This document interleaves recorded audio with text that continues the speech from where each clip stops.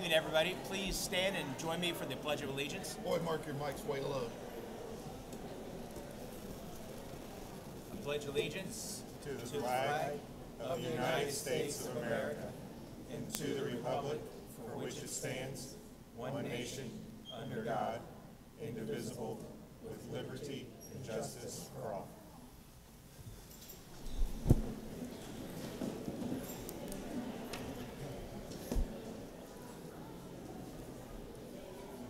Amy, can you take roll call, please? Yes, Mrs. Talby, Mr. Gilbert, Here. Mr. Detzel, Here. Mr. Heather, Here. Mrs. Slattery. Here.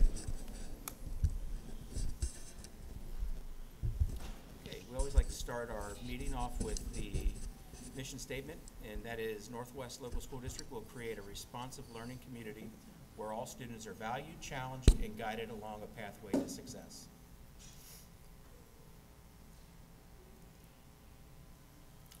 And our first action is to adopt our agenda for this evening. I need a motion and a second. So moved. Second.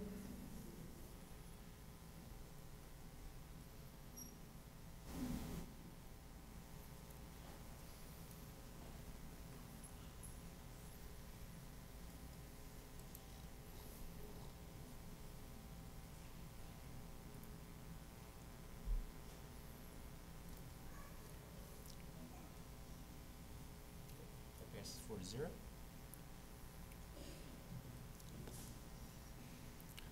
So starting tonight, we have two special presentations to start with. The first presentation we have is Pleasant Run Elementary. Principal Jamel Weathers is here to talk about her building's positive behavior intervention and support program.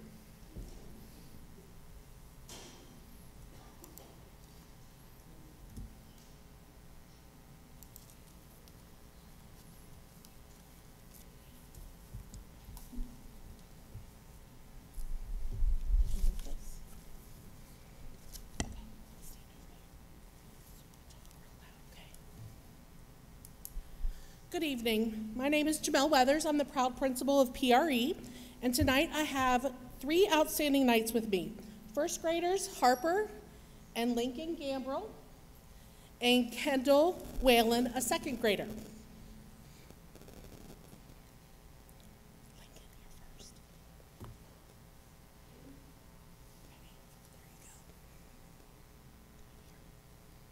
At PRE, we work to be respectful, reflective, and kind.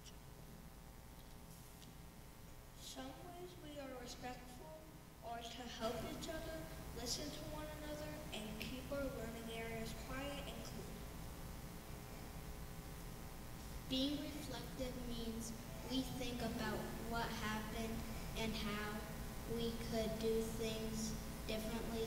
We see lots of kindness at PRE, like when students help each other and call each other by their first names and share with each other. Sometimes teachers reward us for points being respectful, reflective, and kind. Once a month, we can use our points to buy things from the castle cart.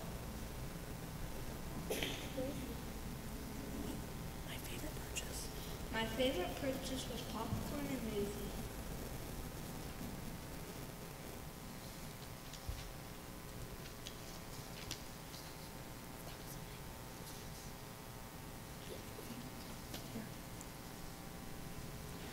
My favorite purchase was stuffed animal pass. My favorite purchase was a stuffed animal pass. Good job. And mine was sitting in the principal's chair for the whole day. Do you know what all of our options are? Well, there's Play-Doh, stickers, extra computer time, tattoos, snack pass, pajama pass, stuffed animal pass, and hat pass. There's also Telejoke on the announcements, slide pass, basketball with Mr. Barry, pizza with the police, lunchtime with the principals, and donuts with the deans. With PBIS, We also have experience days. Winter and spring have different options.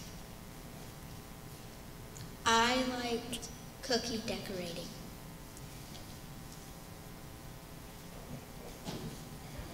I like doing a gingerbread house. I like the hot chocolate delivery.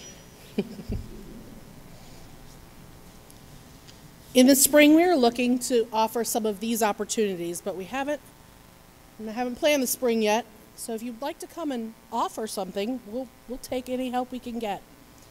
This year, we also added 2 Castle Club Community Kindness Days.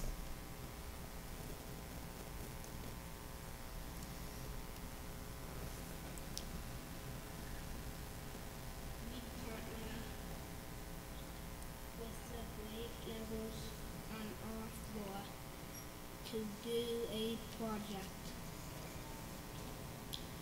The work we do is then spread throughout the community.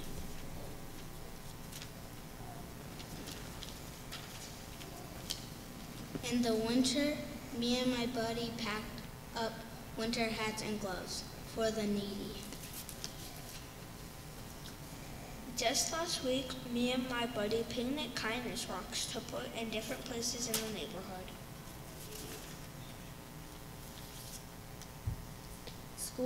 School is about learning, but being kind, respectful, and reflective helps us learn better. There you go. End this off. We like being kind to the community and each other. That's what good nights. good nights do. Thank you. Do you guys have any questions? We did a good job, didn't we?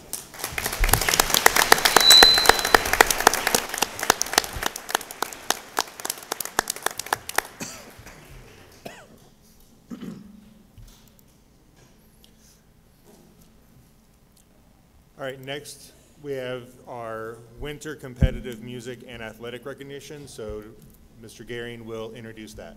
Well, good evening, everyone. If we could just take one moment. If you are along the backside, could you shift your way up to the sides? We got some folks in the foyer that I would love to make sure get to be a part of what we're doing. So again, if you could kind of shift your way around. Yep, just like that. If you're currently blocking a doorway, just shift on around. Keep going. You're doing great. Thank you to my early movers, and of course, everyone else, keep on moving that way if you can so we can get everyone to come from the foyer on inside. Thank you so much, everyone. Looks like we're just about there. Just about there. Well, good evening, and thank you for the opportunity to celebrate for our winter sports and music groups as well. The way that we're going to function this, because there are a lot of you, which is fantastic, is that as I bring each school forward, that school's participants, the students, will come along this blue line right over here. Those who are presenting will kind of come up towards me, and then we'll each acknowledge the groups by group, and the kiddos will come over, grab their certificate, and stand in front of the board just for a moment. After that group is finished, before we move on to the next group, we'll circle them on around, they'll hop back into the blue line. After we're finished with the entire school, that is when the group's going to come up, and I know it's important to the board to engage, and so they're going to come up right across the stage to meet with you. Okay, so that'll be at the end of each school that you'll come across the stage and then find your way to your seat. When we're done with all 5 of our schools, everyone is going to shift to the gym, and we're going to take 5 group pictures.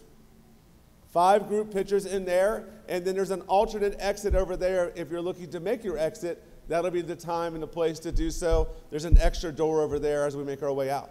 So that's the plan for this time.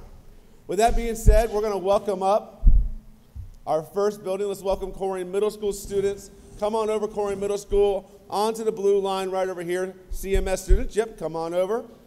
Come on over, come on over. Come on forward, yep, you're doing fine. everyone who's in your staff. Come on forward. Perfect. All right, I'll turn these over to the principal, Mr. Moore. Good evening, everyone. Thank you, Mr. Gehring. Good evening, members of the board, superintendent. So I'm going to be announcing our students that maintain GPAs between 3.0 and 4.0 for our first semester.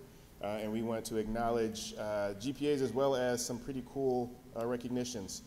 We have a young lady named Valencia Cates, who is part of our wrestling team, and she is the first girl to win the Taylor Tournament.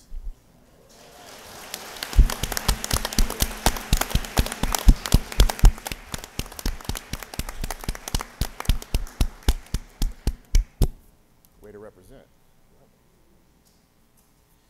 All right. Our next awards are for students from our volleyball team that maintained 3.0 to a 3.4.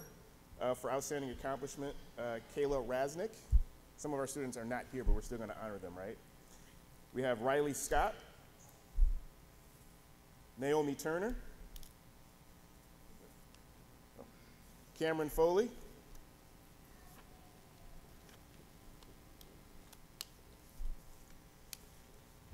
Kaylin Cates, Anna Ponting, and Yasira Wooten. Okay. All right. Sorry, folks, there's a lot of stacks here. We had a lot of good students at Corrigan Middle School. Our next one goes to our golfers. Kylie Gears, maintaining a perfect 4.0 during the season. We have Landon Steele, 3.0 to 3.4. Kaysen Edelin, 3.0 to 3.4. Mr. Eli Bogan, 3.5 to 3.9. Connor Graber, 3.5 to 3.9. Chandler Bryant, perfect 4.0. Mr. Dylan Roberts, 3.5 to 3.9. Mr. Luke Bogan, perfect 4.0.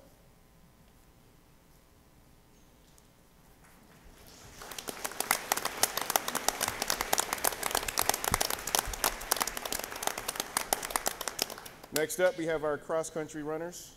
Ariana Dunleavy, 3.0 to 3.4. Jessica Lynn, 3.0 to 3.5. Silas Ravenscraft, 3.0 to 3.6. Brooklyn Brown, perfect 4.0. And Luke Thylan, perfect 4.0.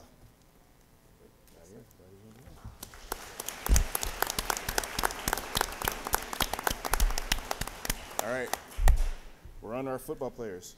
Mr. Colton Stegman, 3.0 to 3.4. Aiden Lanza, 3.0 to 3.5. Maya Diego, 3.0, 3.6. Liam Sanders, 3.0, 3.7. Austin Talby, 3.0, 3.8.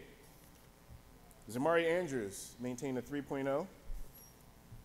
Lloyd Dixon, 3.0 to 3.1.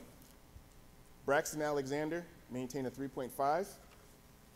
Daniel Sipe, 3.5 to 3.9. Nathan Mancini, perfect 4.0.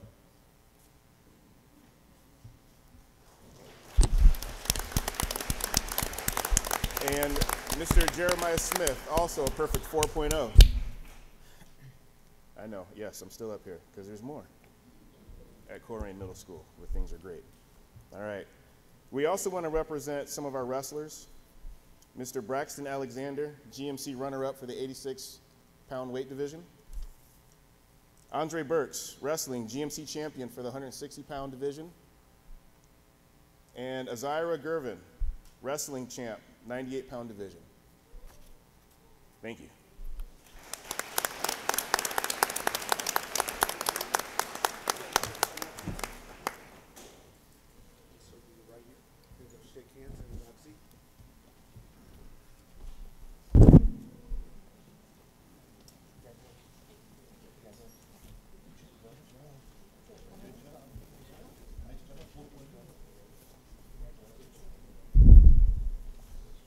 Next, we want to bring up Pleasant Run Middle School. We'll have our students right over here on the blue line.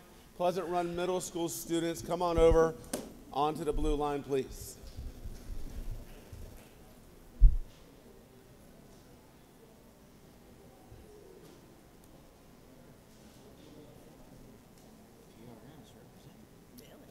right, it's my honor to welcome Mr. Horde, Athletic Director of Pleasant Run Middle School. It's my honor this evening to be here in front of all you parents and well as the school board. Thank you very much for being here. At this time, I want to introduce Miss Erin Ferrante. She's our assistant principal at Pleasant Run Middle School. Good evening. First, we're going to honor all of our winter athletes, basketball and wrestling, who were able to maintain honor roll while playing a sport. First up is wrestling. Jordan Samuelson, academic perfect honors. Jacob Morris, academic high honors. Ken Gilbert, academic high honors. Donovan Anderson, academic high honors. Carson Faust, academic high honors. And now we are moving into basketball. Ziante Smoot, academic honors. Christopher Walker, academic honors. Chandis Donald, academic honors. Javion Jackson, academic honors. Girls basketball, Anaya Brown, academic high honors. Halima Ba, academic honors. Esta Bahati, academic honors. Kamaya George, academic honors. Araya Matthews, academic honors. Leah Woods, academic honors. Riley Cotton, academic high honors. Sydney Gutnick, academic high honors. Demaya Locke, academic high honors. Christian Wharton, academic high honors. Anaya York, academic honors. Emily Dunlop, academic honors. Sade Roberts, academic honors. Back to boys basketball. Justin Bays, academic high honors. Tristan Turner, academic high honors. Christian Bailey, academic honors. Amari Marsh, academic honors.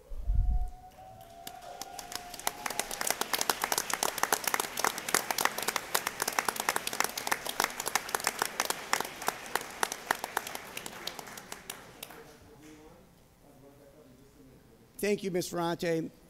At this time, I would like to announce the Award of Excellence to our wrestling team this year.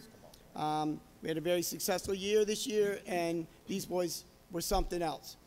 Clavon Carter, outstanding accomplishment, champion in the SWAC League at 205. Blessler Salias, runner-up, 160 pound. Langston Riley, runner-up, 150 pounder. Ken Gilbert, runner-up, 104. Mark Brogdon, runner-up, 92. Runner-up, 86, Evan Ashurst. And runner-up, 80-pound, Jacob Morris.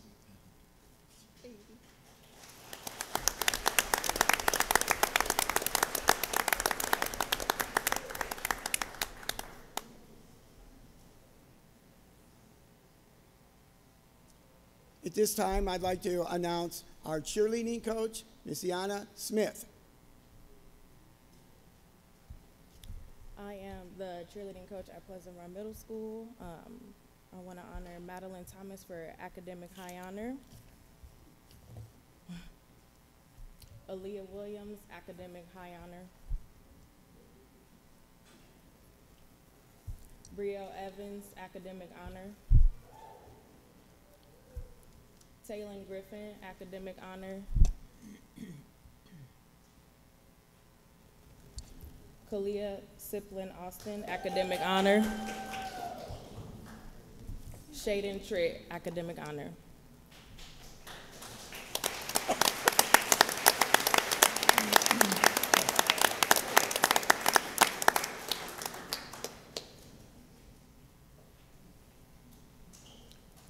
At this time, I would like to announce our very own 8th grade coach for basketball. He's one of our own. He came through the Pleasant Run Middle School, through our high school, and he's now giving back, which to me, that's just unbelievable. Kobe Brown.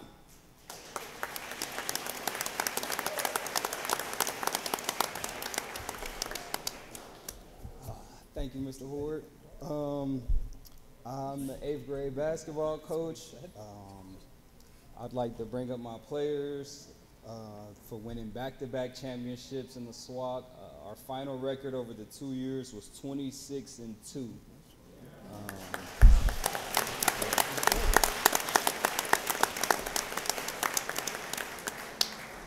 So I'd like to give these guys some recognition, and for what they did on and off the court. They were good on the court, they were growing in the classroom, and overall in the community. So I want to call you guys up. We'll start with Chandis Donald.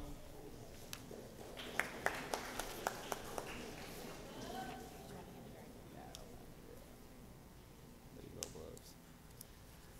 Kyron Sessions. Ziante Smoot.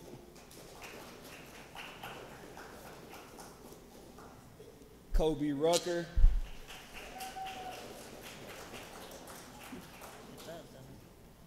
Kamar Rainey. Javion Jackson. Roberto Grant. Isaiah Wallace. And Isaiah Bowman.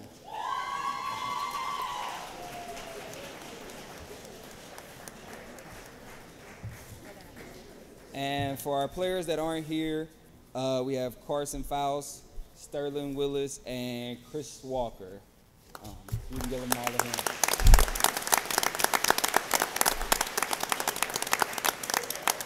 All right. If you guys want to make your way back over to the blue line on around.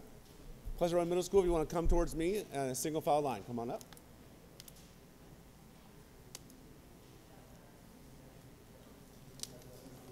Here we go.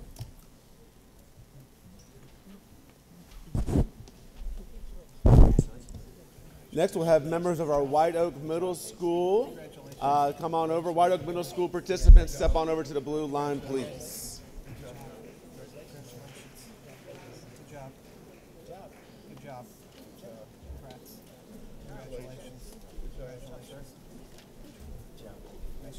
Thank you for all your work. Thank you. Good job, guys. Good job. Congratulations. Good job. Look forward to watching you next year. Good job. Good job. Thank you so much. Good job. Welcome back. Good job. It's good to see you. What was your thanks for showing us? Oh, you're going to go to Northwest next year? We'll lose that. Yeah. Good high school program too. We'll see a student from the story. It is, yeah. 26 and 2. Good record. All right. For 2 years. I'm going to be filling in for White Oak Middle School as we honor some of these folks. Same process along the way. We'll start things off with members of our honor band. Congratulations to Marissa Arendt, OMEA honor band participant. Matthew Henson, honor band participant. OMEA honor band participant Evelyn Stein.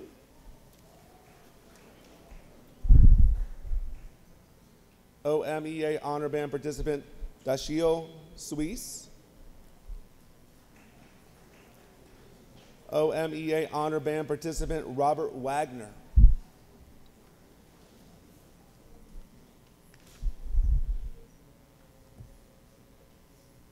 We'll keep things going with the music department here. OMEA Honor Choir participant, Brooke Schoenberger.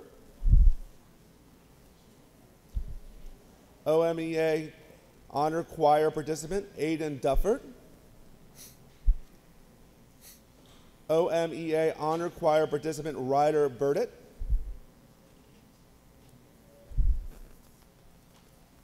OMEA Honor Choir participant, Chloe Howard.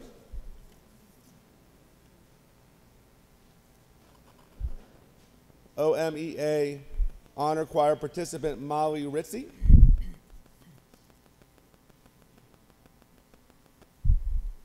OMEA Honor Choir participant, Kaylee Hadley.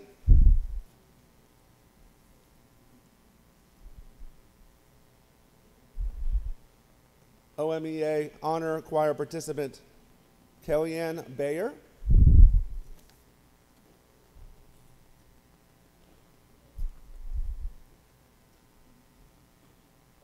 OMEA Honor Choir participant, Mr. Simon Guerin.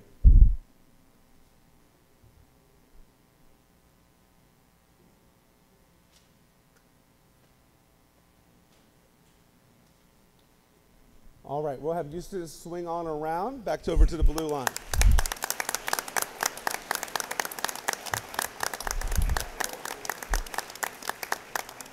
All right, next up we have our orchestra, OMEA Honor Orchestra participant, Jada Dawara. OMEA Honor Orchestra participant, Larissa Nelson. OMEA Honor Orchestra participant, Olivia Pegram. OMEA Honor Orchestra participant, Amber Romero Corpus. OMEA Orchestra Honor Orchestra participant, Arden Wilkerson.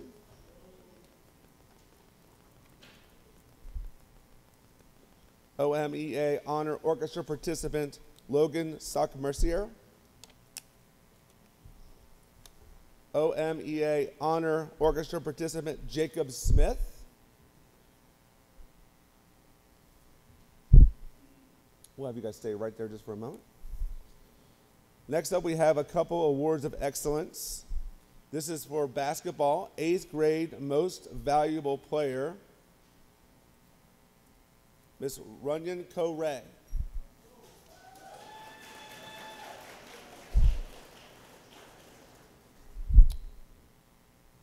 For 7th grade basketball, Most Valuable Player, Garland Jennifer, or Jennifer Garland.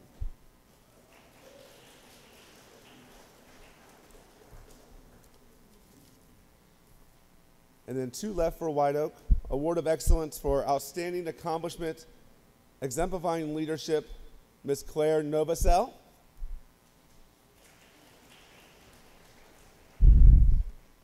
Also for Exemplifying Leadership in Cheerleading, Deanna Waller. All right, we'll have you guys shift on around to the blue line.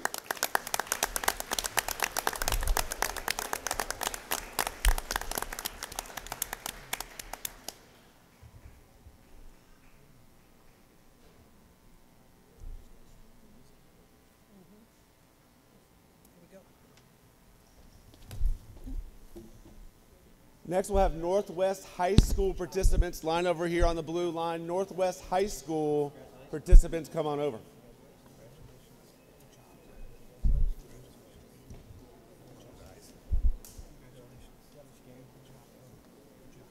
From Northwest, if you're here to participate or to present, make sure you come up to see me. All my Northwest High School presenters, come see me.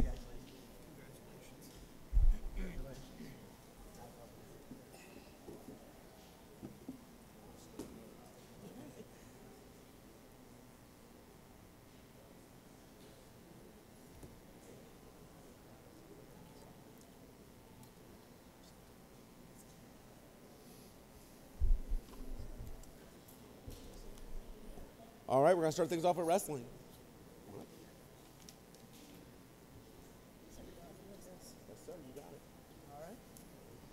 So we're going to present some all-conference awards to our wrestlers, only a few of whom are here.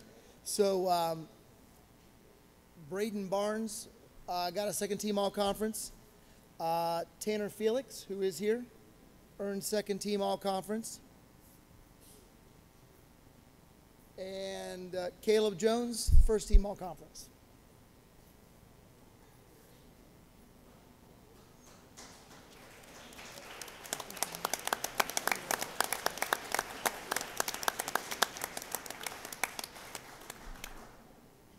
All right, next up we'll have our band come on up. Yep.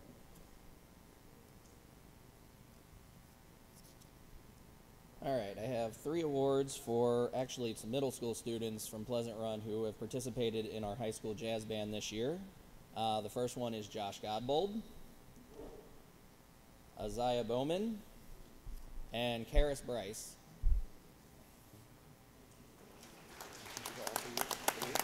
They are.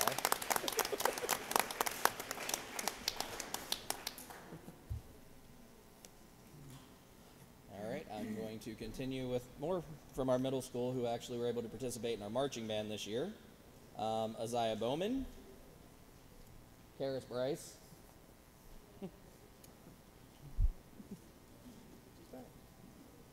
Emma Butts,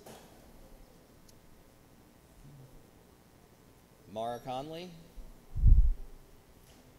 Megan Conley, Gavin Cripps, Josh Godbold, Lily Kohler,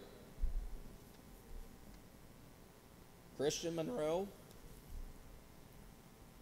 Amaje Rose Hill, and Haley Woods.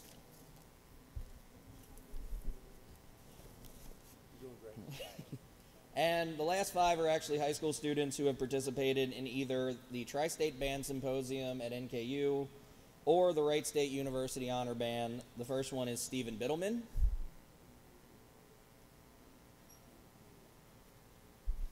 Anthony Menchim, Dewash Rizal, Madison Holt, and Graydon Huchthausen.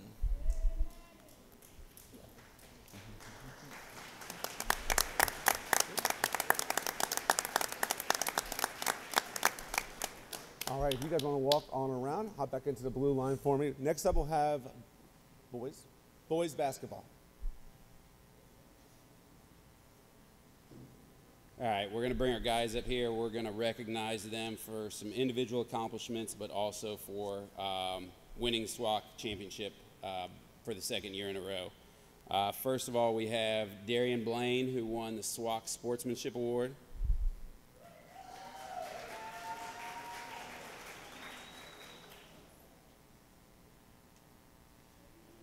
Carter Berg was honorable mention SWAC. Trevante Thomas was 2nd team SWAC. Vernon Leonard was also 2nd team SWAC.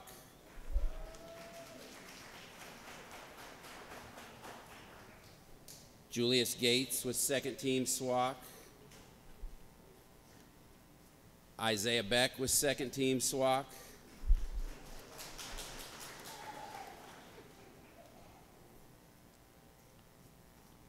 Michael Humans was 1st team SWAC and also honorable mention District 16 Coaches Association.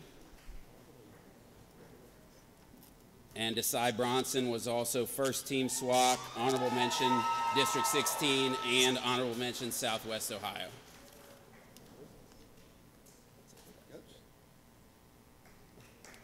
All right, we'll have you guys circle on around to the blue line. Next, we have girls basketball. Hello, everybody. I apologize. I'm not in coach's gear tonight, so I got off of later work, so I apologize. One thing I did want to mention in recognition of the boys and then our ladies is that for league awards, we nominate, but we don't vote them.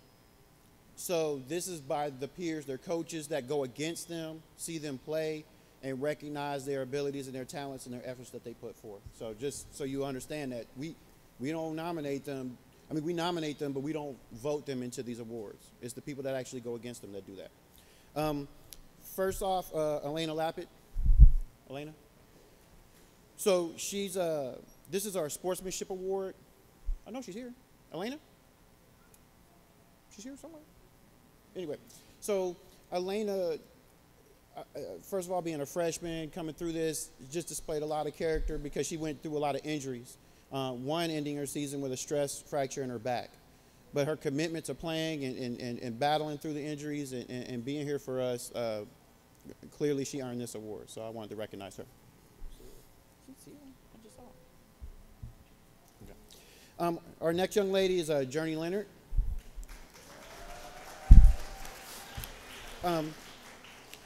For her being a freshman, playing varsity basketball, which is a tremendous task for freshmen jumping from middle school to high school, and then again, nominating her and the coaches that went against her, recognizing her talent, her ability, her efforts, and everything that she put forth on the court was amazing, and she had a tremendous year for us, so congratulations.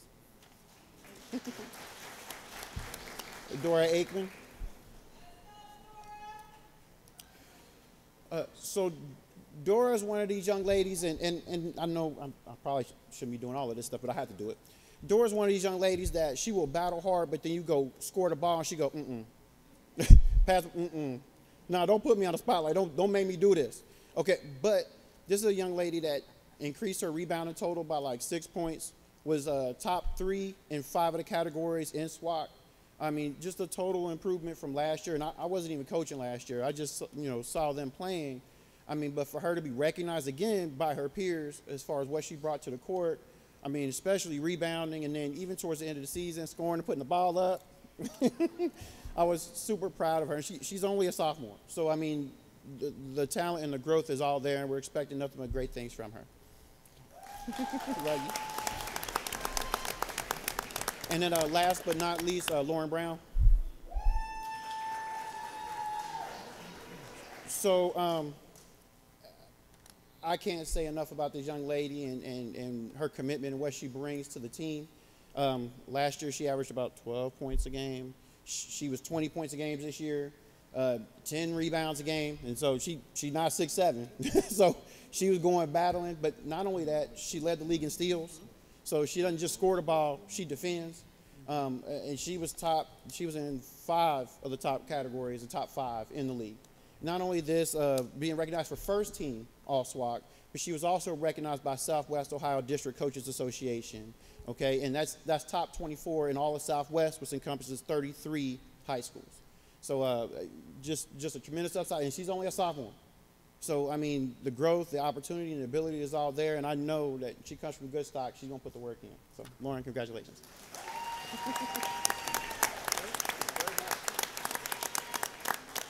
All right, team, you want to make your way on and around?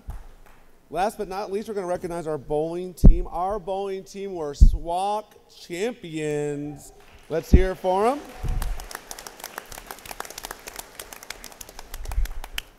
All right, so we have both male and female, so we'll bring them up all together here. I have Vince Edwards. Oh. Vince Edwards is all conference. I have Carson Singleton, Conference Bowler of the Year. Kyle Jackson, first team All-Conference. EJ Walker, first team All-Conference. Congratulations. You guys just stay right up there just for a moment. And on to the ladies, SWAC champions. Let's hear it for outstanding accomplishment district qualifier, Haley Goodman. Also, Haley Goodman, Conference Bowler of the Year. Absolutely. First team All-Conference, Emma Woodall.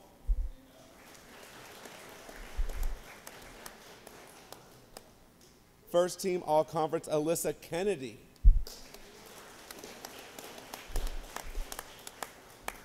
First team All-Conference, Jocelyn Samano.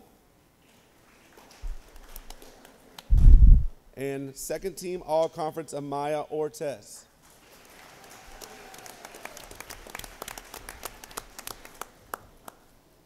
All right, if you guys want to make your way on around to the blue line.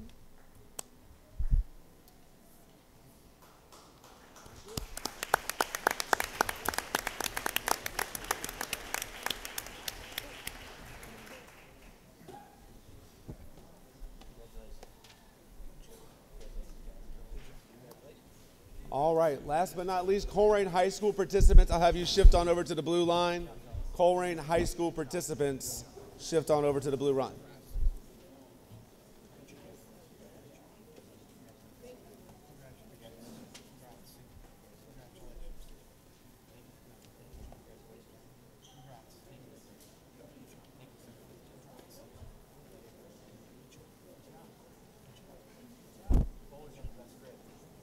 All right, we're going to turn things over to Mr. Stoynoff, Athletic Director of Colerain High School. All right, good evening, everybody. Board, thank you for having us here tonight. As we can see how much we impact all of our students in our sports and all of our extras, so it's a great thing to see everybody here. First, Blake Huffaker will come up, and he is going to do some music awards, and Blake is our choir director at Colerain High School.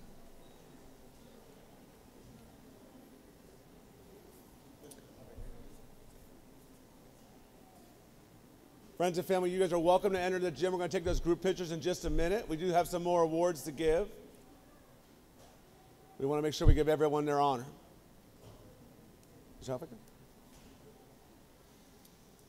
As Matt said, my name is Blake Huffaker. I'm the choir director at Colerain High School. I have 3 students to honor today. They made the All-State Choir. They were selected as one of the top 120 singers in the state, and well over 1,000 singers auditioned for this from all over the state, so I'm very proud of them. Our 3 award winners are Riley Hay, Adriana Mayfield, and Lydia Manus.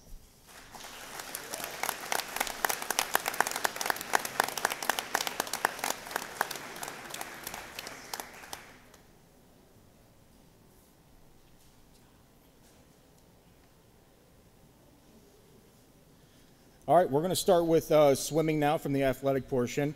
So our first swimmer, Maddie Williams, is a district qualifier.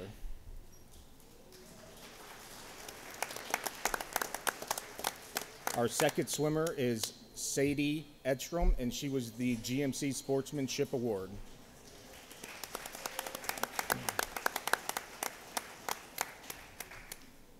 Jumping into bowling, we had one bowler we're going to recognize, Rayshawn Moore, and he was a district qualifier.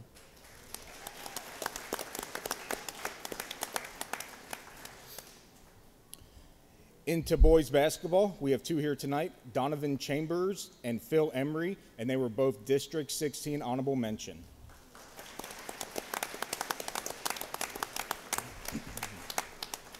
All right, jumping into wrestling. This was a big sport this year for us, had a lot of success here. So up first, DeMarco Cates.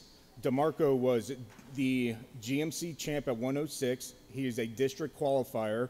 He won districts at 106, and this weekend he went to the state tournament. He's a state qualifier and placed 7th in the state.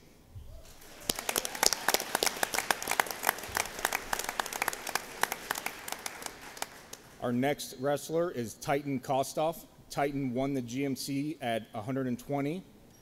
He is a district qualifier. He took first place at districts.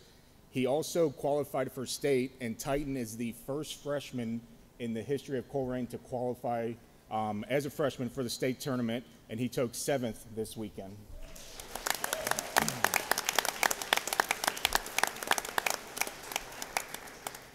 His older brother, Kaiser Kostoff. Kaiser won GMC at 165. He was a district champ. He also won districts at 165. He was a state qualifier this weekend and took 6th place at state.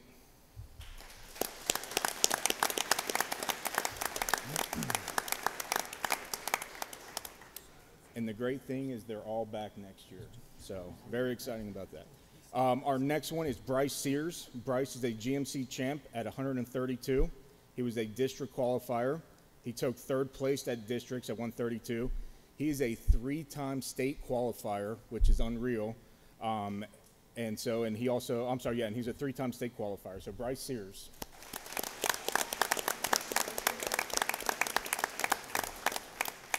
Those 4 qualify for state, and again, it's the first time in the history of Colerain we've sent 4 individuals to state. So congratulations to them, Coach Hunter, and all their success. And we still have got more. Up next, we have Jordan Jackson. He was a GMC champ at 175 pounds. He was also a district qualifier.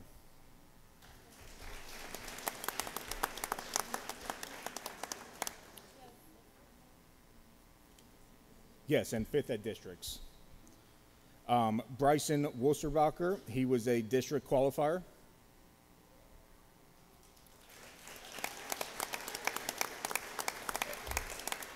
And then Jack Slavin was a district alternate.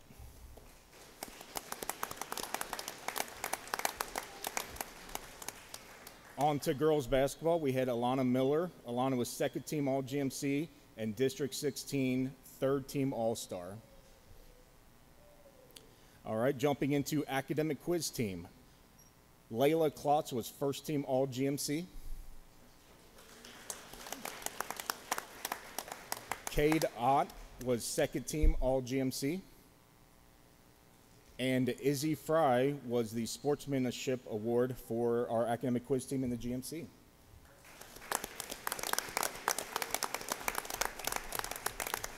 And then our last one from our chess team, Nishmore Morgan is 2nd team All-Conference in chess.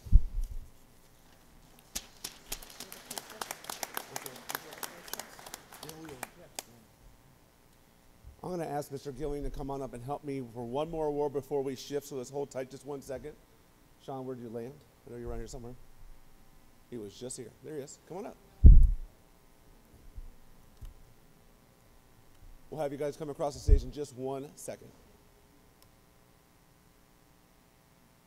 So somehow in all of the excitement, we missed one Northwest athlete, and it's pretty important because as sophomore last year, she was a state placer in high jump in the spring, and she competed in winter track this year, and she won the state last weekend in the high jump as a junior. So Deasia Cotton.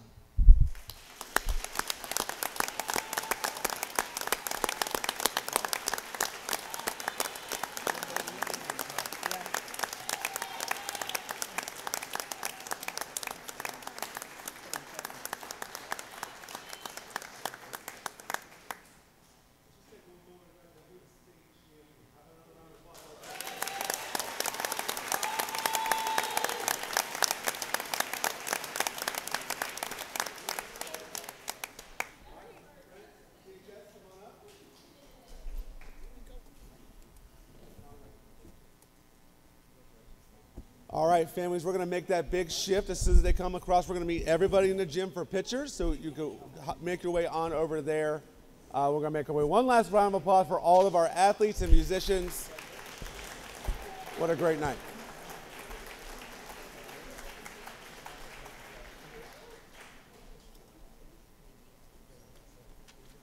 So families, we are going to make our way into the gym for pictures. We're going to get those things grouped by school.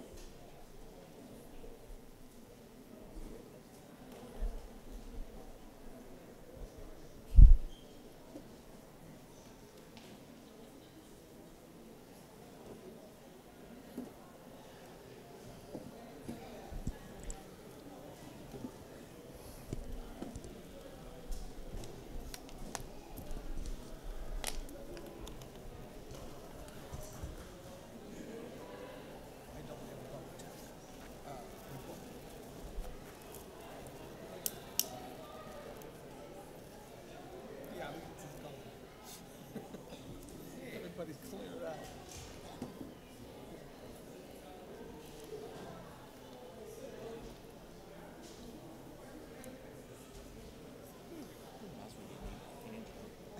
Freshman freaking state finishing 6th. Oh, hand gel, yes. That's freaking impressive. Yeah. You know, Now- these now kids. the expectations are going It's not that much. Well, you know, I got nieces and nephews, and they all have personal coaches. Yeah. that- Oh, yeah. You know, It's, we it's, didn't even it's a lot different. have God, yeah. We would finish one Did sport you- and start the next one. Yep. You're right. That's when I was like parent. Good. Did you wear a glove? Yeah, how about it?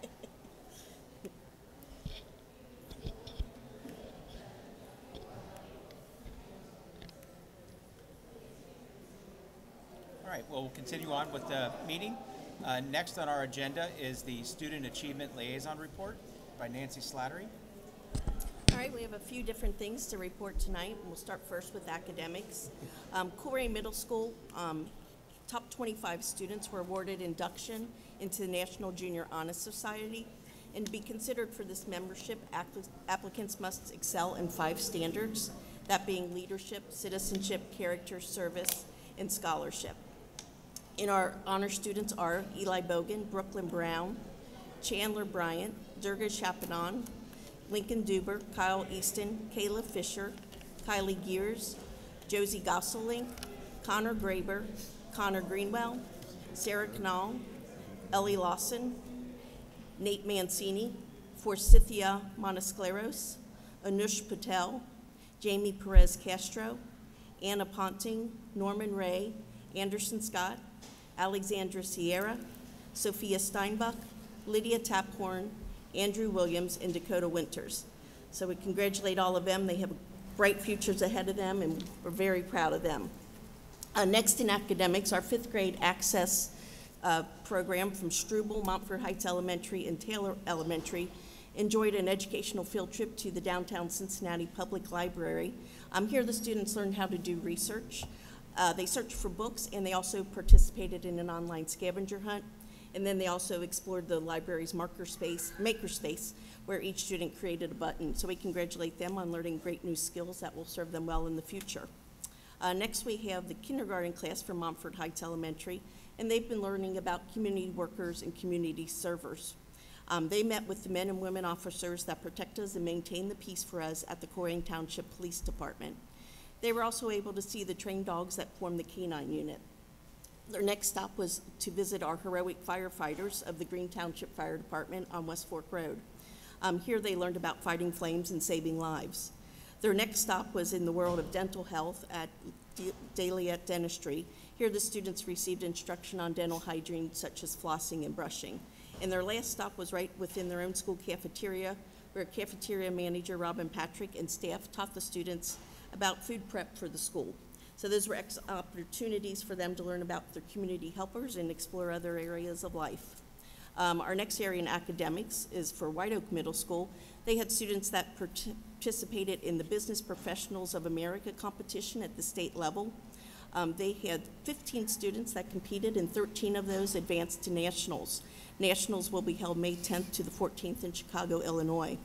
The qualifiers for nationals are Bryson Bolte, Jada Diawara, Olivia Henchen, Alyssa McCarty, Rylan Prather, Haley Pruitt, Sophie Richardson, Amber Romero Corpus, Mallory Schrott, Micah Sock Laguna, Logan Sock Mercer, Charlotte Tekix, and Emma Trosper. So we want to congratulate all them and good luck at nationals and in their future business professions. We also had students from Colerain High School that participated in the Business Professionals of America competition, and we had students that placed in the top 10 in the state in their event. And those students were Laura Lee Allen, Ethan Cooper, Cameron Hamilton, Elijah Thompson, Jamari Jackson, Caleb Mitchell, Harrison Betcher, and Parker Vernon. So congratulations to them on a job well done. Our next stop in academics is the Houston Early Learning Center, where they celebrated Black History Month.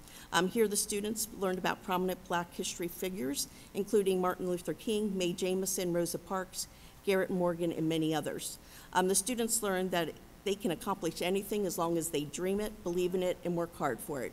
And what a great life lesson for our future leaders. Let nothing stop you. Next in academics is Pleasant Run Elementary.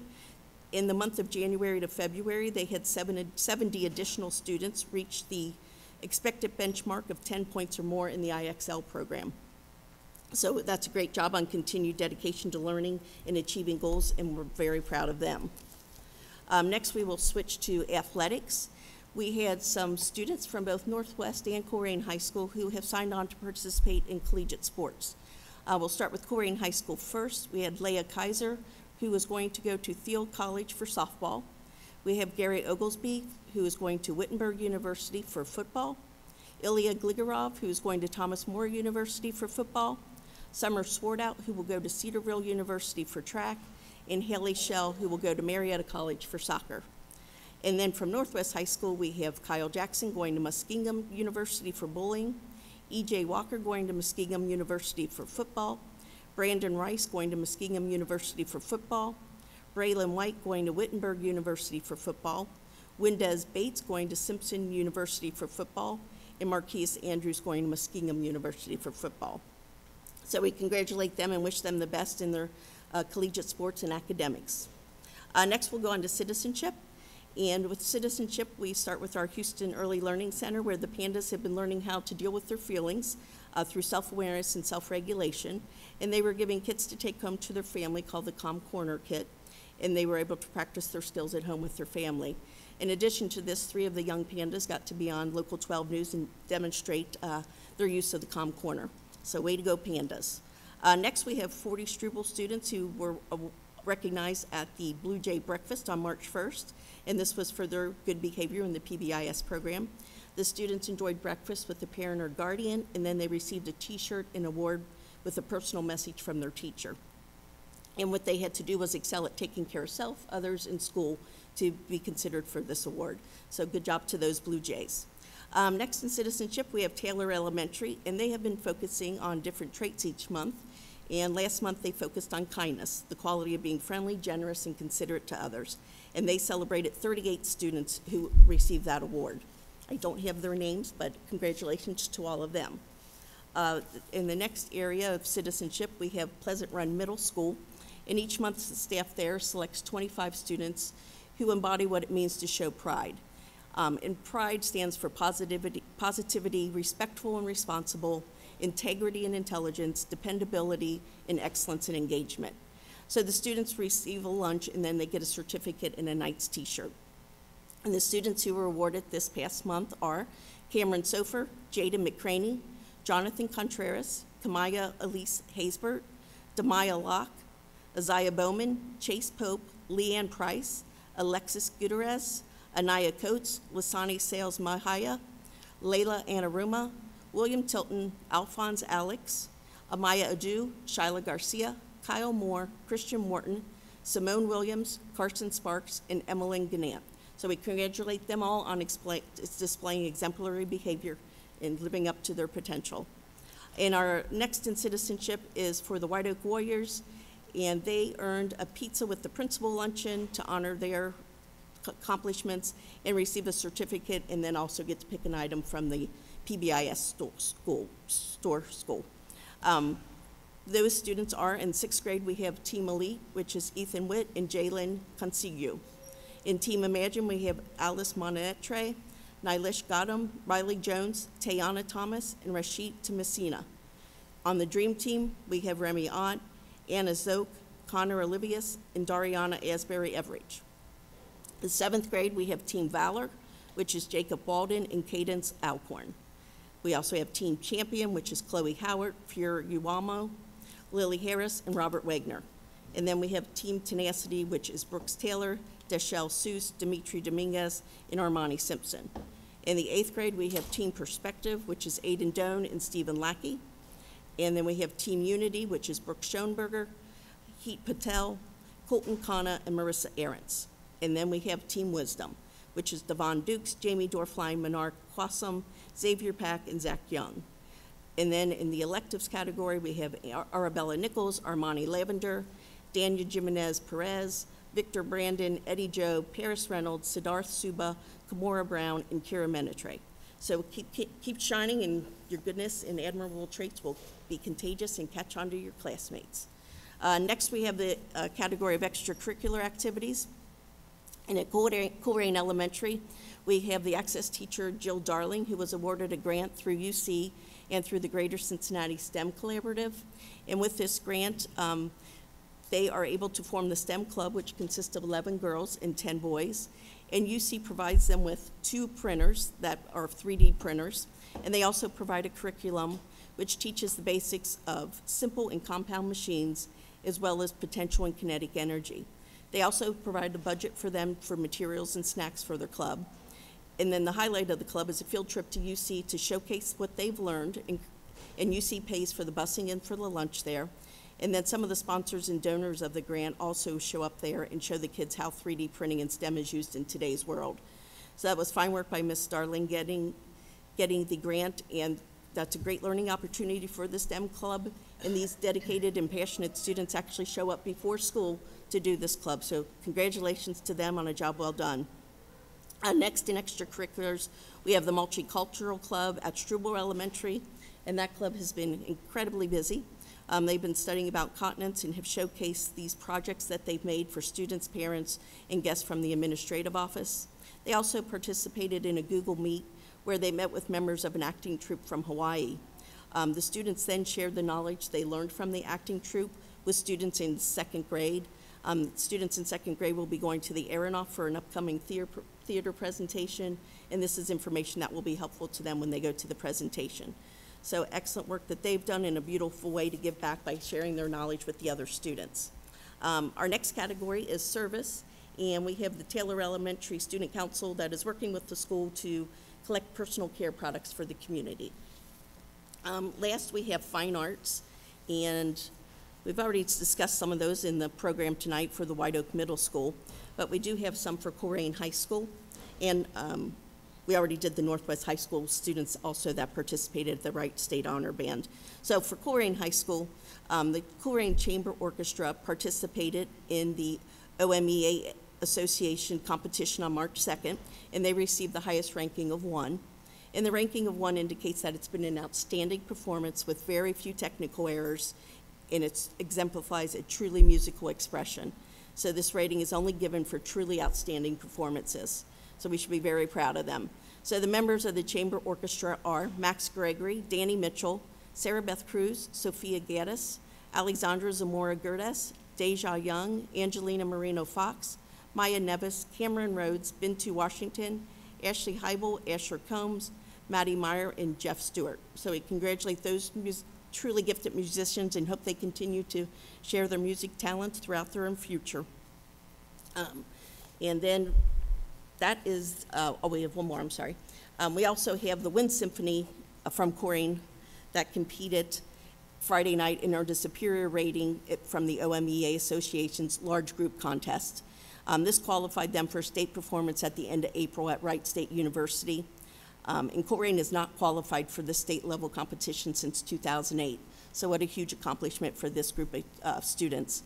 And those students are Bradley Alcorn, Gracie Angelo, Madison Bratfish, Noah Gears, Brandon Griffith, Anthony Hamilton, Cameron Hamilton, Elias Harmon, Faith Harris, Karma Harris, Quentin Hart, Madeline Howard, Elliot Hoyes, Christina Carty, Julian Kaufman, Matthew Mikes, Cecilia Matiska, Haley Moore, Catherine Ossenschmidt, Jose Perez, Brittany Perez, William Ratz, Caleb Redford, Soraya Robertson, Christopher Romero, David Schwetman, Raiden Sock, Trinity Trapp, James Wagner, Erica Watson, Ryan Wilson, and Stephanie Wilson. So we want to congratulate all of these students and their educators on a job well done, and we encourage them to continue to develop their heart, mind, soul, and body to become their best selves. And what a great inspiration they are for all of us.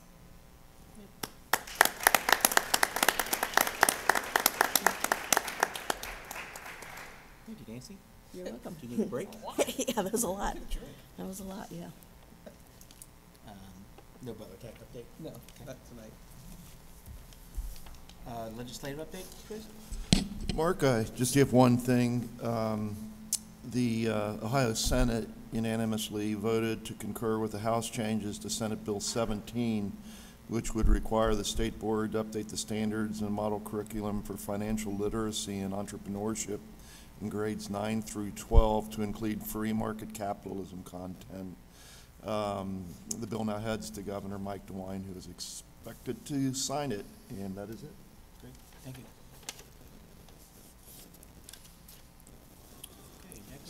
any reports from any employee organization? Yes, we have 3 employees who have requested an audience with the board. First up is Cassie Harkey, who is a counselor at Taylor Elementary.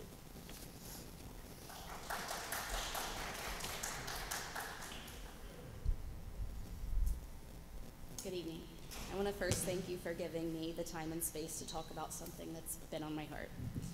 I'm an elementary school counselor that has taught SEL the past 4 years. I'm also the product of a Catholic private school. I'm currently raising my daughter, who is a student at Taylor Elementary with these values and faith. I hope everyone hears me when I say, as a Catholic mom and teacher, I would never teach content that goes against my core values. The things I see on the media painting a negative picture of SEL are incredibly untrue and rather ridiculous. But if I'm being honest, I also believed these rumors and assumptions before moving into the public school world in 2014. I quickly learned that the needs of our students we're serving are even more intense and alarming than what I could have imagined. The reality of needs in 2024 is so dramatically different and harder than even 10 years ago. We are a public school, which means whatever student walks through that door, we adapt to meet their needs. We work every single day to try and help our Tigers be good humans, because a lot are simply not receiving those skills at home like I did, like my kids are, and like 20 plus years ago was the standard. I know the preschool and elementaries would agree that every single year, the babies that show up in August are progressively less and less equipped to function at school. Kids are witnessing violence, drug use, horde acts, and expected to come to school, sit, and learn. When we get students coming through our doors that have not had a positive traditional home life experience, we have no choice but to teach them how to be humans. And in my opinion, we're teaching them to be dang good ones. The skills I teach in SEL are life skills that every human being can benefit from. This includes my daughter, who does have 2 incredibly involved, educated parents. She's learning how to self-regulate when she's mad. She's learning how to work through conflicts with her peers in real time.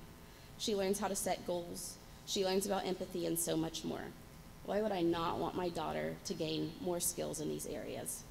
The SEL content that's being taught at Northwest Local is nothing more than enrichment to help produce better citizens to live in our community. We have without a doubt seen this work showing its fruit in the elementary world.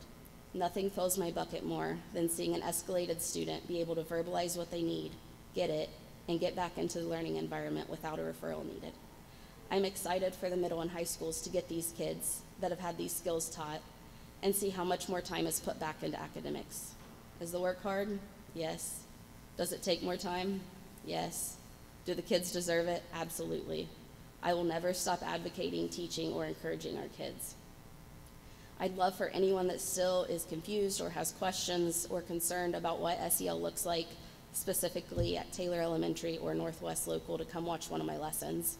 Watch it be put into action every day in our buildings. I'm beyond proud of the work that we pour into these students in this district, and I'm grateful for the admin support that we have to do this. Thank you for your time.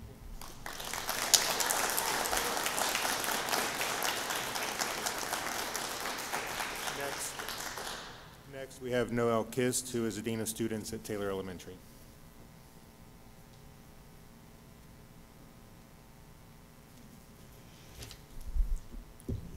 Good evening. Thank you guys for giving me the opportunity to speak tonight and share my story. I'm Noel Kist, and I'm currently the Dean of Students at Taylor, and I have been for the last 4 years. Before that, I taught 4th grade within our district. I also have a daughter in kindergarten in the district. I am a proud product of Northwest Local School District.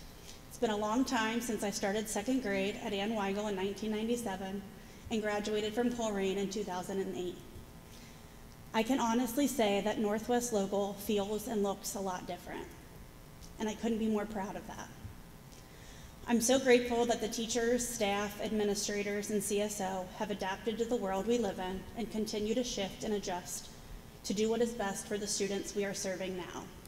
Just like in any career, change is inevitable, and we can choose to adapt and embrace the change or continue to wallow in our thoughts of how things used to be. I truly believe that Taylor Elementary is a special place. Our teachers are not just educators, they're mentors, counselors, and advocates for the students' well-being. Each day, they choose to return to our school, not merely to teach curriculum, but to invest in the lives of children. They understand that every student comes with a unique set of needs, challenges, and strengths. I can't speak for them, but I see them, showing up every day. And if they didn't believe in their hearts that the work we were doing is important, they wouldn't keep coming back. Most of my days are spent supporting teachers in the work that they do and providing assistance as needed when disruptions in their classrooms ensue. I also see and help process every referral in our building, and I can honestly say this year feels different. By no means am I saying that I have idle time. I'm saying that the need for emergency support within our building is down. I'm saying that the systems we have in place are working. Teachers are teaching and students are learning. For third quarter alone, we are down 115 referrals from this time last year. This means that the systems and the proactive work that we are doing is working.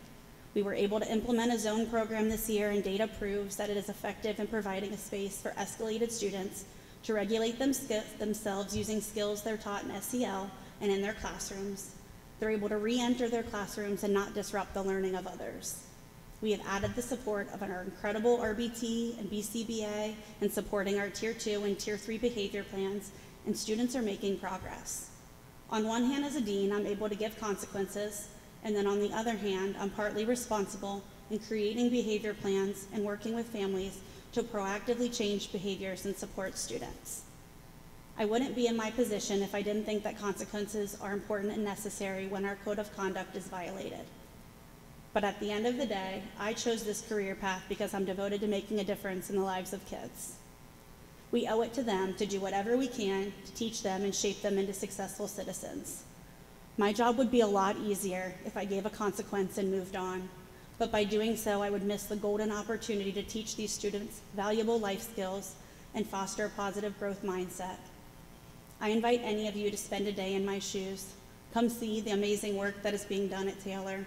And don't give up hope that we aren't doing it right, because we're doing it right and doing what's best for kids every day. Thank you.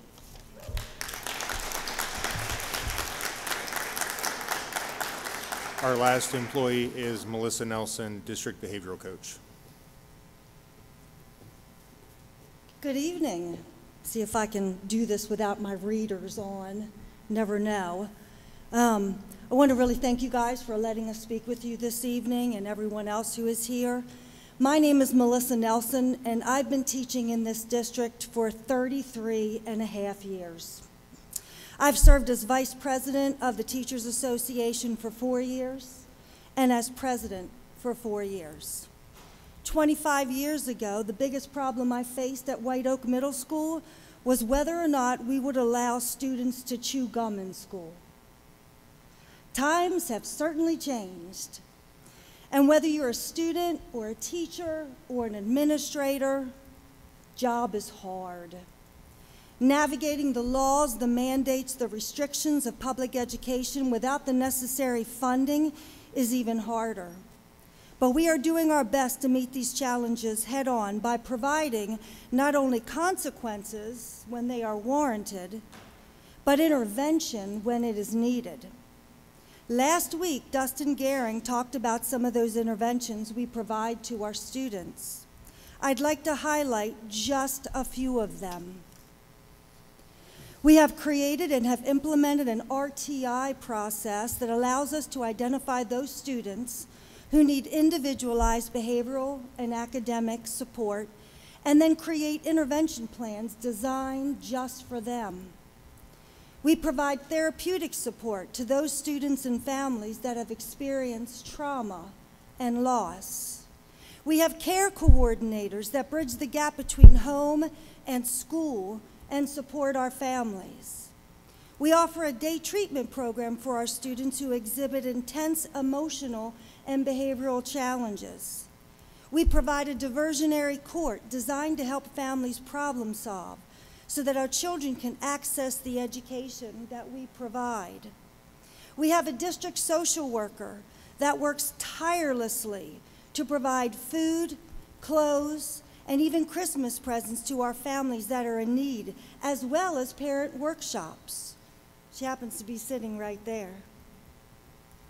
Our systems that provide intervention may not be perfect, but we continue to grow and improve in order to support the ever-changing needs of our students and our families. Being an educator is so much more than teaching the curriculum. Through social emotional learning that you already heard a little bit about, we're also teaching students how to problem solve, how to communicate effectively, how to ask for help when they need it, so that one day they will become productive members of society. The board asked last week, when is enough enough? The answer to this question has no expiration date. Enough will be enough when we have done all that we are able to do for children and have done it to the best of our ability. Thank you.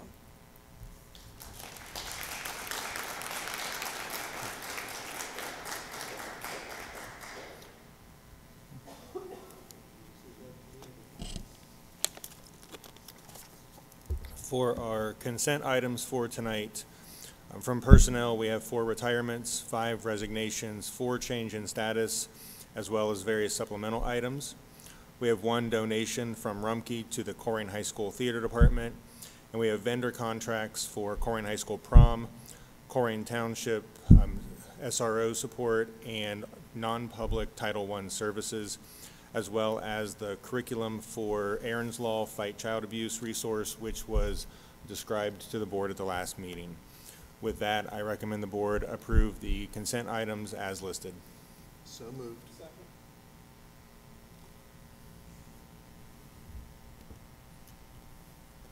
Any questions or discussions?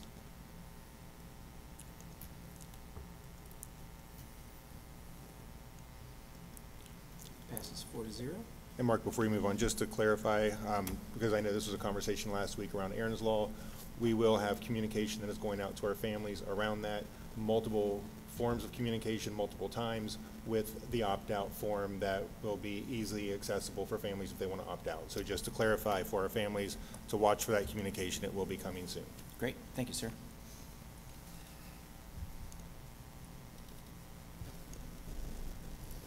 So good evening.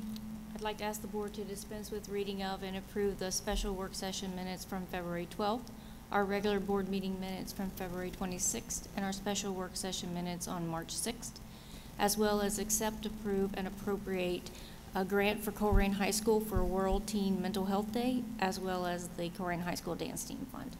With that, I ask the board to approve the items as listed. So moved. Second.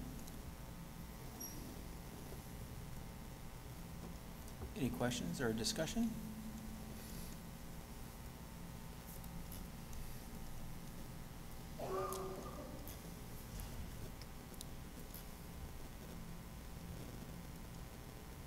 Passes 4-0. Thank you. Thank you, Amy. And next we have a presentation for information. The curriculum department has gone through an exhaustive process this year for a new elementary resource for English language arts. So Lori Reilly and the team are here to introduce the process and the recommendation, and then the recommendation will come back for approval at our next meeting. Good evening. I'm excited to be here today to give you an update on our journey around the science of reading. As you know, 3 years ago, our elementary team and teachers embarked on a journey to learn about the science of reading through our letters training. I'm excited to tell you that as of last Friday, we have finished that journey. So our teachers are ready, they are willing, and they are very eager now to have some resources that align with their new learning. So one of the things we have done this year is we've been piloting 2 different programs that are tightly aligned to the science of reading.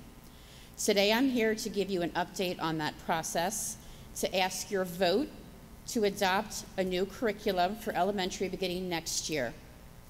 However, I'm going to step aside and I am going to introduce you to members of my Elementary Literacy Advisory Committee.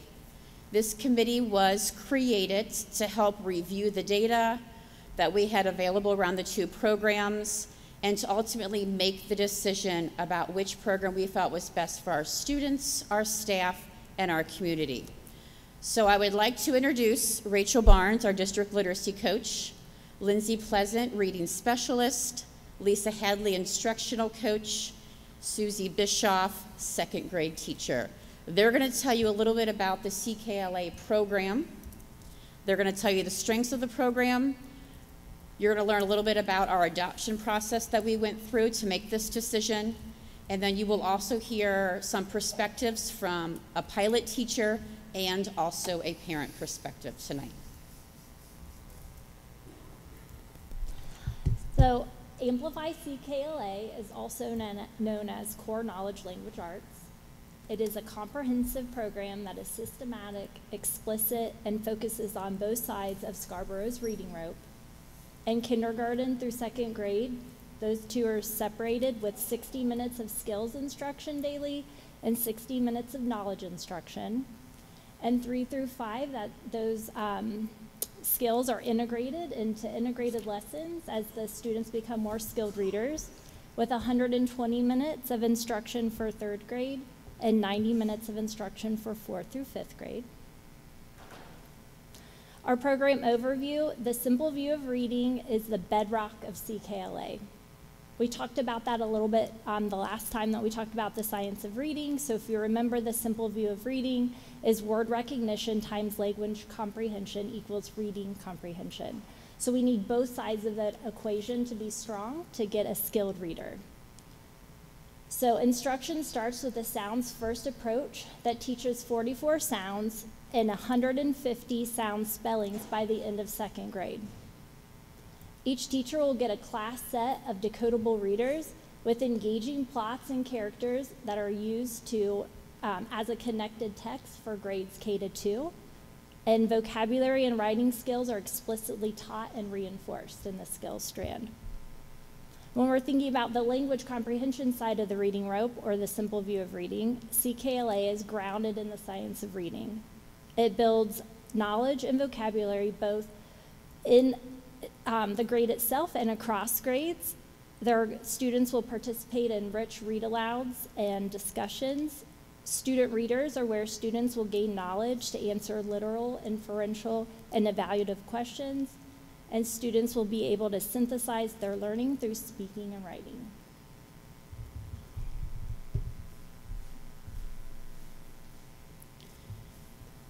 CKLA is the closest program that we have found that is true to the science of reading, with that explicitly taught phonics instruction and vocabulary and decoding skills that are embedded into the curriculum. The writing instruction follows the I do, we do, you do model, which is really important for the science of reading. It provides exposure to complex language and text as a means of supporting language development for our students. Each lesson includes multiple levels of questioning so that students can build that deeper knowledge and understanding. Lesson slides are provided so it allows teachers to see students' work in real time. The knowledge and skills portion of CKLA is engaging for all students. The knowledge portion levels the playing field for all of our students in our district. Students are required and taught to cite text and evidence, which is really important for our upper grades during OST time. Each lesson has built-in direct instruction that teaches upon all 4 domains that our EL students focus on and are tested on. With this program, our students are thinkers in their classrooms.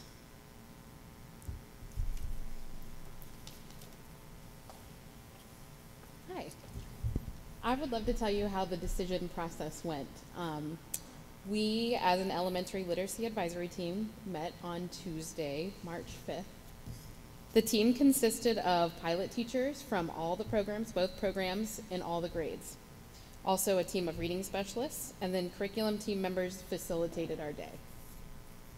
The task of this committee was to review all the sources of data and feedback that we collected throughout the entire pilot. I'm telling you from an honest heart, no stone was left unturned. We saw everything. The committee was presented with data and feedback from a multitude of sources: community feedback night, parent surveys from both programs, mid-year growth data, pilot surveys from the pilot teachers, and reading specialist surveys. Teacher feedback was also collected from the teacher feedback night on February 28th. We looked at it all and read it all. And at the end of the work session, we spent a lot of time in small groups and whole group discussing, reviewing, deliberating all the information that we gathered. And we finalized our day by voting for the curriculum that best met the needs of all of our students and staff. And you'll see the results here. As you can see, CKLA received 100% of that team's vote that day, which is pretty monumental in my opinion.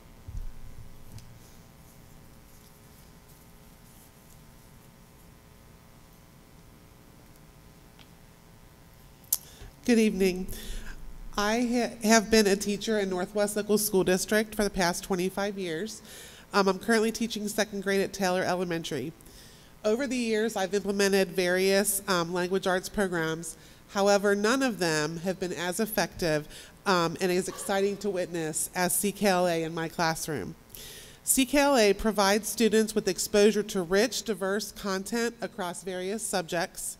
This not only enhances their reading skills, but also expands their knowledge base and their critical thinking abilities. This program provides high-interest topics that are engaging for students. I want to share how the pilot program has impacted some of my families. Early on when I started the pilot, one of my parents had emailed me saying that his son was going to be absent due to the upcoming Diwali holiday. I emailed back and asked if he could send pictures of their family celebrating the holiday because we had just learned about that in class. The parent emailed me the pictures, and the student was able to share his experience of him and his family celebrating the holiday, as well as answering questions my students had asked. During parent-teacher conferences, a dad was commenting to me that his son loves all the different topics that we teach in language arts, and he hasn't stopped talking about the War of 1812. During another parent-teacher conference, a mom of a student was telling me that she has a friend who is Chinese, and when their daughters had a play date, my student was telling the family that she learned about Chinese New Year and the ways the holiday is celebrated. It's very exciting to hear that students are sharing their love of learning outside the classroom. I've never had students so excited and captivated during reading instruction as I have with this program. This program incorporates engaging activities and hands-on experiences to keep students motivated and actively engaged. A couple of weeks ago, I had 3 students enter the classroom, and as soon as they unpacked, instead of eating their breakfast, they came up to the reading table, looked at the globe, and immediately started talking about the secret trading routes on the Mississippi River and other details of the War of 1812. Keep in mind, these children are 7 and 8 years old. The pilot program has yielded a notable positive impact on students' writing abilities and attitudes. Through engaging activities, personalized feedback, and supportive learning environments, students have developed a newfound enthusiasm for writing. They now approach writing tasks with increased confidence, creativity, and willingness to explore new ideas. My students have historically faced challenges with vocabulary acquisition, yet their progress in this area has notably improved since the implementation of the pilot program. CKLA has a strong vocabulary component offered in both the knowledge and the skills lessons on a daily basis. Through systematic instruction and frequent exposure to diverse word choices, students have expanded and refined their communication skills. Interactive activities and meaningful practice opportunities have reinforced the acquisition of new vocabulary, fostering retention and application beyond the classroom setting. My students are discovering the power of language. The pilot experience of implementing CKLA in my classroom has been overwhelmingly positive. The program's structured approach, rich content, and engaging activities have significantly contributed to the growth and development of my students' literacy skills. Through tailored instruction and diverse materials, CKLA has not only enhanced reading and writing skills, but also instilled a genuine love for reading among my students. The positive outcomes observed during this pilot period highlight CKLA's effectiveness in promoting academic success and lifelong literacy skills. As we move forward, I am confident that continuing with CKLA will further benefit my students and support their educational journey. Thank you. The first picture that you see here was when we had finished our first knowledge domain, which was fairy tales and fables. And so my students, a lot of them dressed up in their fairy tale outfits. And then after we did Tall Tales and we learned about John Henry and Paul Bunyan, we did a pancake breakfast to celebrate that. So you sit there with their pancakes and their blue juice. And then one of my students, when we had finished learning about the Chinese New Year and we learned all about the four main rivers in China, one of my students brought in a picture of the Great Wall of China. She was very excited and she let me keep it. She didn't even want to take it back home. So I thought that was really cool because now I have it for the future. So she was very excited to share that with us. I think that's the last one. Hi, I'm Lisa Hadley, instructional coach at MHE, but also the mom of 3 beautiful girls that are in our district. This here is a picture of my daughter, Lydia. She's in 4th grade, and she was in one of the pilot classrooms this year. Lydia loves math, she loves science, she loves gymnastics. She doesn't like to read. She is a struggling reader, and we work on that all the time. This year, in her classroom, she got to pilot the CKLA program. She came home like the 3rd week of school and is telling me everything that she's learning about. She's telling me all about the Middle Ages, the plague, aqueducts. And she just goes on and on and on. And she's going, I want to go to the library. She doesn't ever want to go to the library. There's not enough math or gymnastics there. She wants to go to the library because she wants to learn more about all the stuff that she's learning in CKLA. And as the year goes on, now, she's learning about volcanoes and she's learned about poetry. She wants to read. Every night I'm telling her, you need to go to bed. And she's going, but look, I found this book. This program is helping her to become a reader. And I can't thank her teacher and this program enough for giving her that opportunity to want to learn and to enjoy learning. And that is why I am a strong believer that CKLA is the right program for our students at Northwest.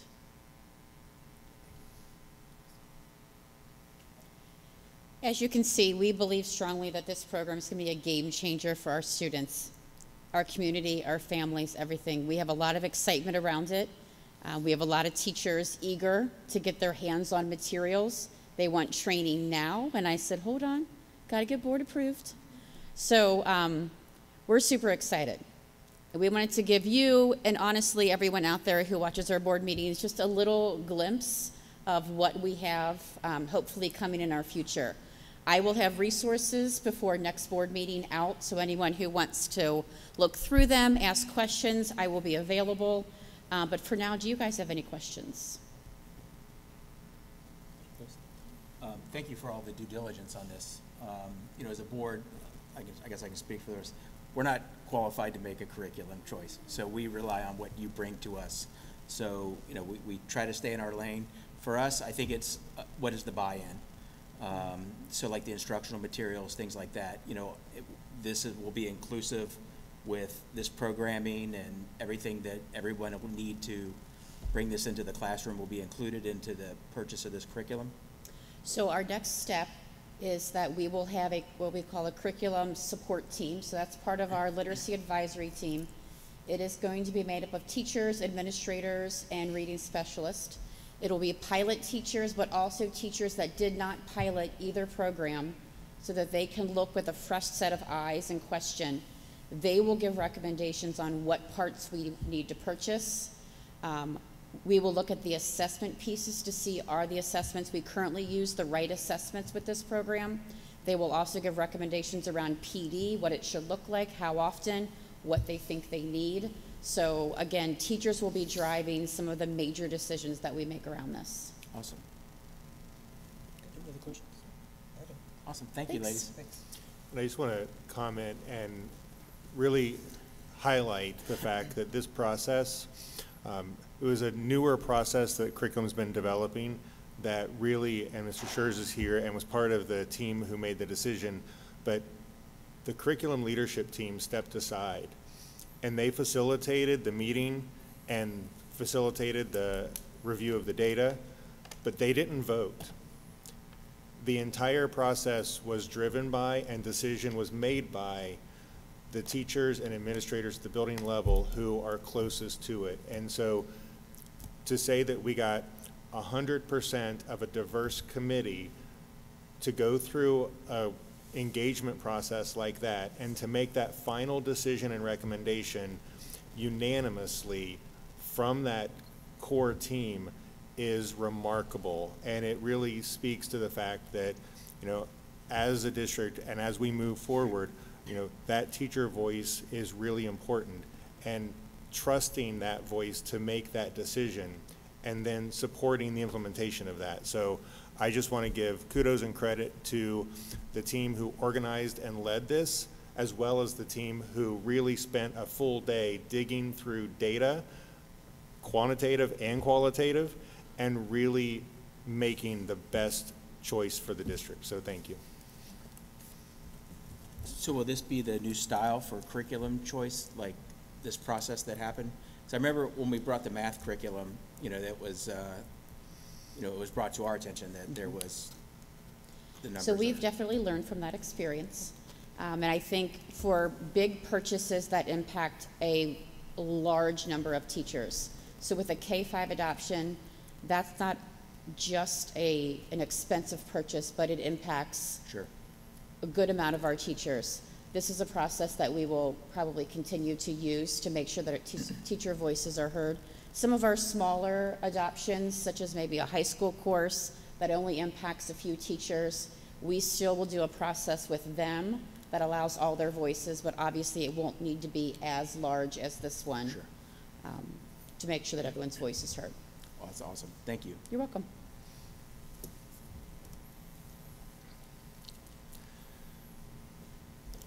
Mr. Yater. Okay, so just a couple of updates. First, I just want to give kudos to Corrine Township and the Corrine Township Police Department. They hosted the Guardian Games. It's the first of what we hope to be an annual event where 10 high school athletes from Northwest and 10 high school athletes from Colerain came together. Each athlete was partnered with a police officer, and they ran an obstacle, the police obstacle course, the one they used to train on. And I was there, and let me tell you, that was a grueling course. But the officer ran it first with the student shadowing them, encouraging them, and then the student ran it with the officer shadowing and encouraging them. They combined their times as like a competition, and the camaraderie between our students and the police was amazing to watch. Our local credit, Cincinnati Police and Fire Credit Union provided lunch, so they were able to not only compete together, but eat together.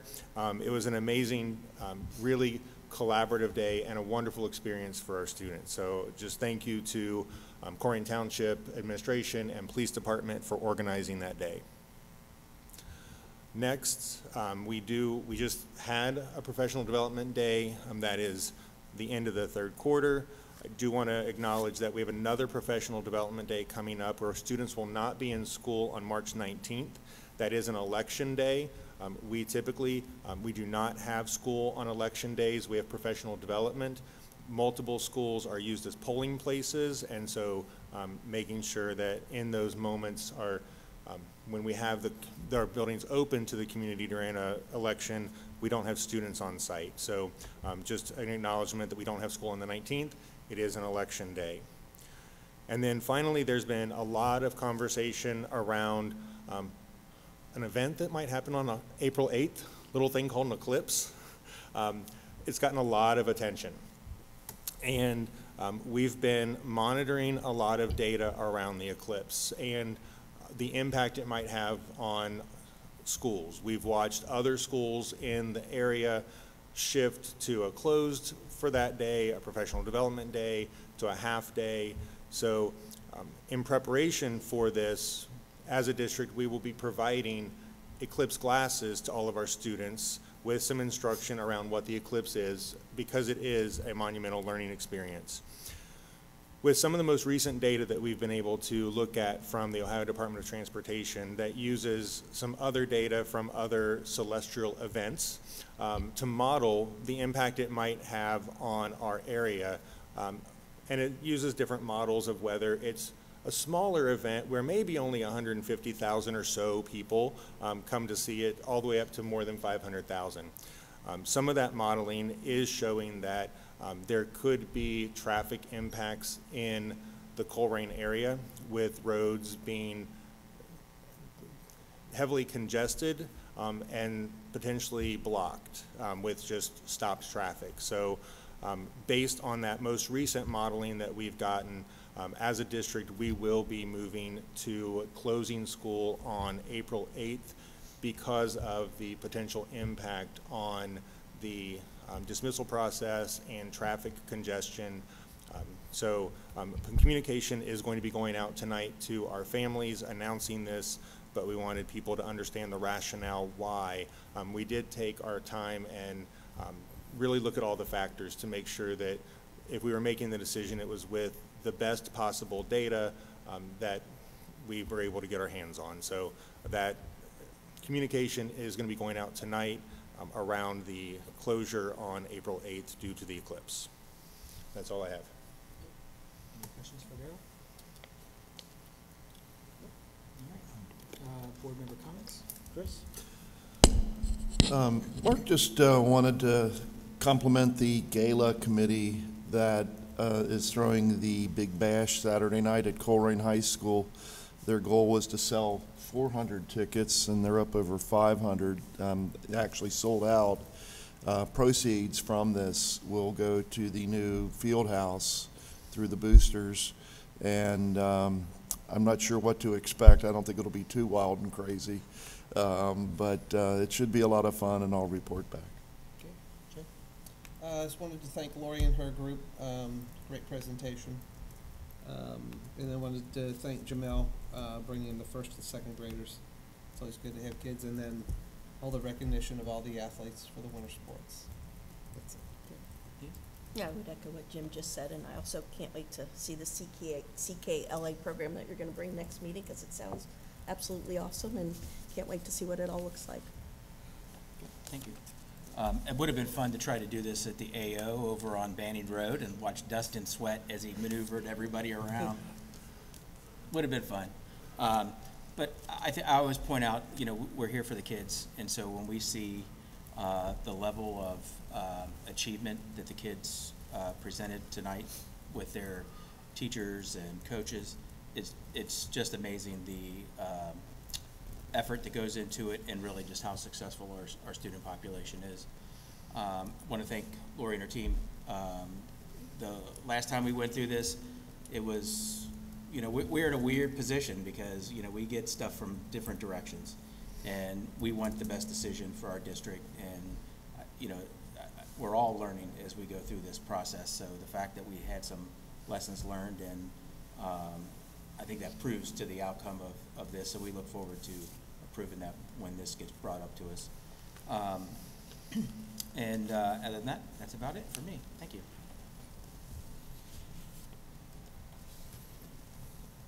We'll adjourn our meeting. I need a motion in a second. So moved. Second.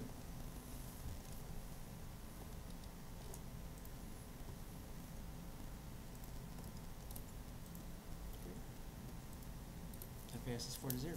Thank you, everyone, for their attendance this evening.